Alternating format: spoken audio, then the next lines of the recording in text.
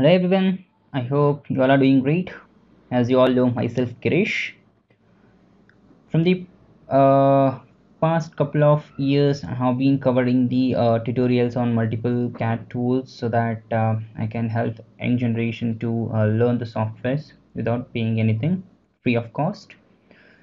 But right now, I'm going to add a full stop for these all the activities which I'm doing it at the back end. So but regarding this video which I had already created like 1 year before, there are some corrections needed into it. I had taken coefficient of lifts into account instead of coefficient of drag. I had considered the lift instead of drag here. There was a slight uh, like uh, misjudgment during that particular session, so I had just covered it in this session. Well, I'll be taking you through the same thing at the moment. Well, let's get started with the session now. This is the model Volvo bus. So in this I'm having three different configurations. So in the configuration I have added the back flaps of angle of attack 40 degree and 50 degrees. So at the top flap has having 40 degree angle of attack and the side has 50 degrees here, and same for modified 60-70. The topmost is 60 degrees and the side are 70 degrees angle of attack. Okay, now with SOLIDWORKS flow simulation we're gonna just run the external flow analysis to calculate coefficient of drag and drag forces on these all the three configurations. Let me switch to default and let me just showcase in modified what actually I did is. So removing the fillets, this was the shape, and then actually I used the loft and then added the fillet at the corners and then shelled it. Okay, after shelling it, used another extrude to connect here as the fillets were there, so it was giving so much issues while simulation. So to patch it up, so I used this. So for manufacturing, or in the manufacturing approach, what we could do is we could generate the 3D printed shape like this, and we can directly insert at the trailing faces of the buses to implement it. Well, so let me just activate the flow simulation here.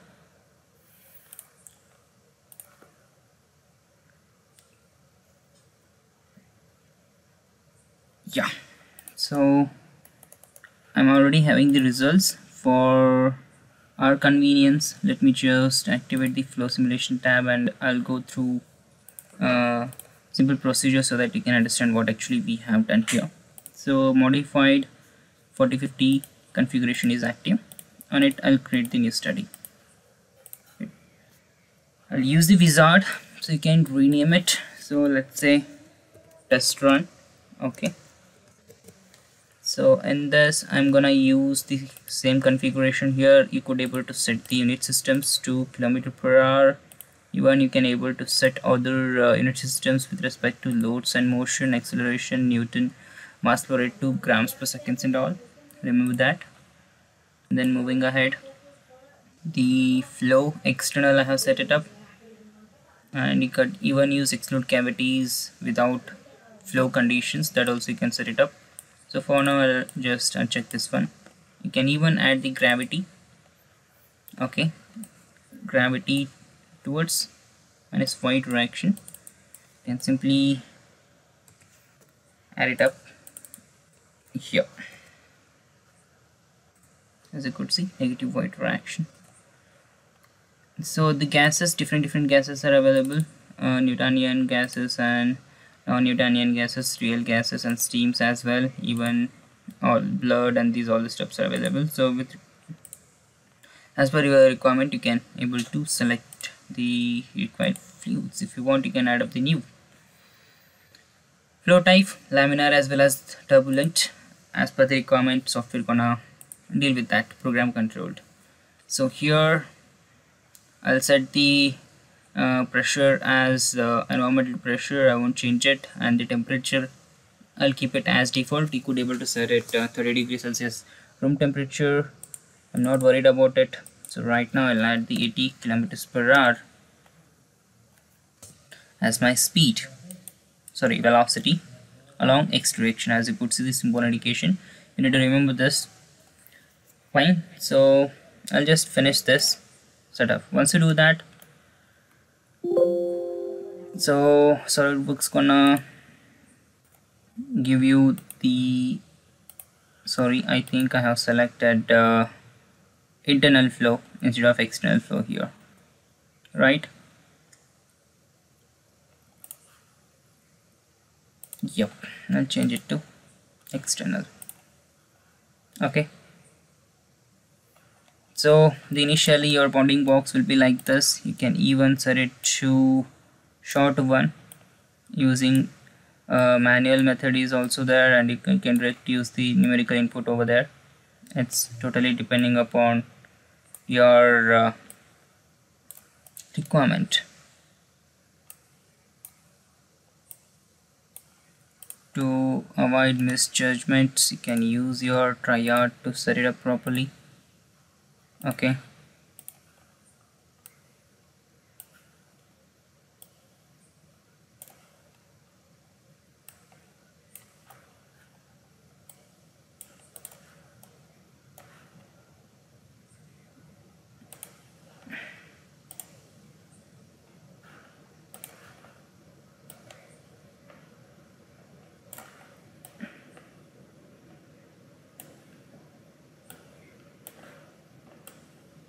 well, we are done with our bounding box. This is fine for me, so we can even hide this one for now. Once we're done with, as we already predefined our inlet boundary conditions, you don't need to worry about it here. The goals, you can set it up, and the goals for me can even select the static pressure and mass flow rate. For now I just need the f of y force, so I need to calculate the drag force on it. I'll select f of y force, I'll click OK. So once that is done, I want even coefficient drag value, so I'll just select the equation based. So I need to type the equation here. So instead of wasting time here, let me just copy the equation. So let me just copy from here. So this is the drag coefficient formula.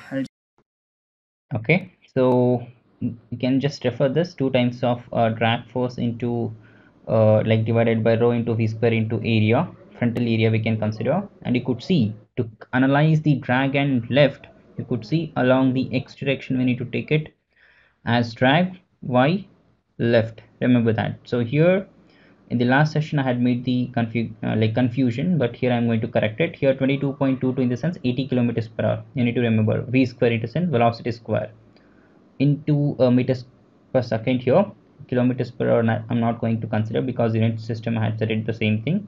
Here it shows this particular expression doesn't exist, so what I'll do is I'll delete this equation and I'll recreate it. You can see we have the drag and the lift force already into account. So now here, instead of referring this one, what I'll do is I'll add it again, okay, from the scratch. So the formula is 2 times of the drag force if you're going to deal with the coefficient of drag.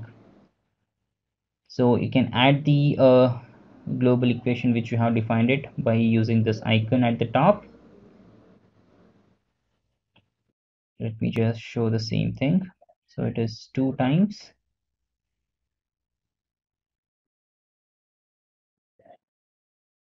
from here you can choose the f of x along x, which is drag force. So we can just close the bracket. Remember adding the brackets and defining the symbols and all, so here it plays very important role.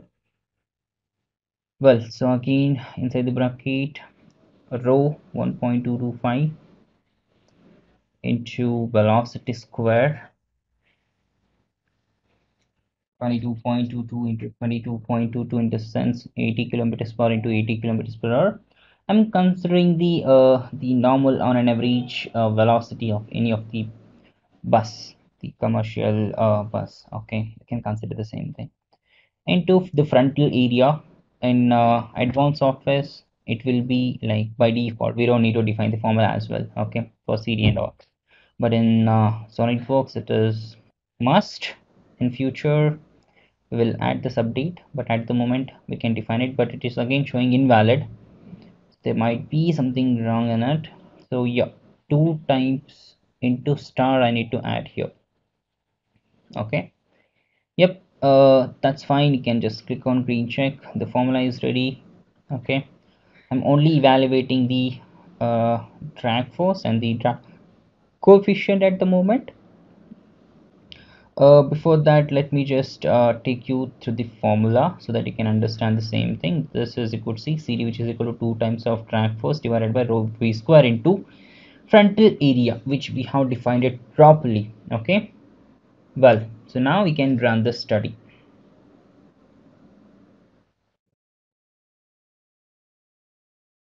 To deal with frontal area, I'll just select these all the faces which I needed. Okay, you can even select these all the faces, and this to deal with this you can go ahead with the evaluate and select measure. It's gonna give the value here 10.23. so I have even selected the these faces, so it's gonna on an average 10.6. okay, so I took this 10.6 meters square as my reference for frontal area, and I have added into this. So velocity is 80 kilometers per hour, and over there in meters per second it is 22.22. so velocity square is this much, and the density of air is 1.225 kg per meter squared. So everything is fine. So we have applied the equation goals as well as the drag force. So now just time to mesh it. So I'll keep the mesh as default, and I'll just run the study. Once you run the study, you're gonna get the results in the form of these. So let me just load the results. Once you are previously run the studies, you would be having this one. Okay, and this is the cut plot which you can generate it. So here, as you could see, the streamlines as well as the verticity which has been generated here, and the velocity distribution. So now surface plot. So I have added the pressure plot over there. As you could see, the pressure where is maximum and where it is minimum. So at this location also it is kind of maximum. Okay, it is more over there. And then dealing with the next thing is you can even add the ISO surfaces as per your requirement. This is the velocity ISO plot, so you can even deal with that. So next thing is the flow trajectories. So this is how the flow trajectory is gonna act on. This is the you can even animate each and every flows plots. There are some limitations. You need to check whether it's gonna work for all the plots or not. Okay, so this is the animation for it. As you could see, at this location it is giving the vorticity.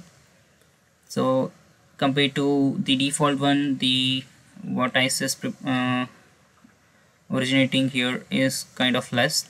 Okay, fine. So once you are done with this, so next thing is to deal with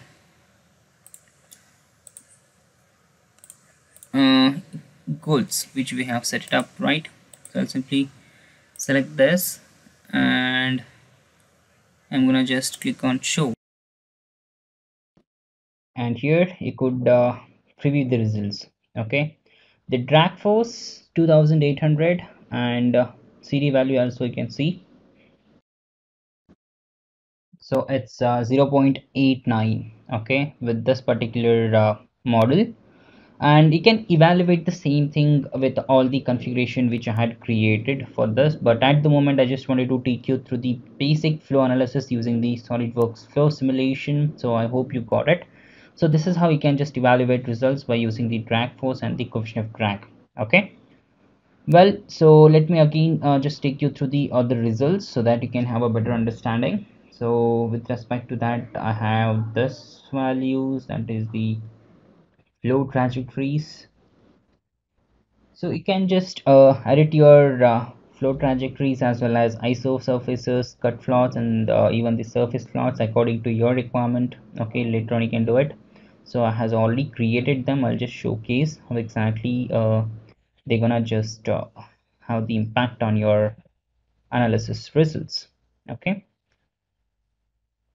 so you can even animate them. So for your understanding, like it is quite meshy here. I'll just turn off this cut plot at the moment so that you can have the better view. I'll play the animation. Okay, you can even adjust the screen, and you can even record it, and you can even use it for social media promotions like the short videos and all. So if you don't want these tabs, you can just simply hide it. SolidWorks has these capabilities in the new versions 2022, and even in 2023 we have the advanced options and the performance updates. You can use it.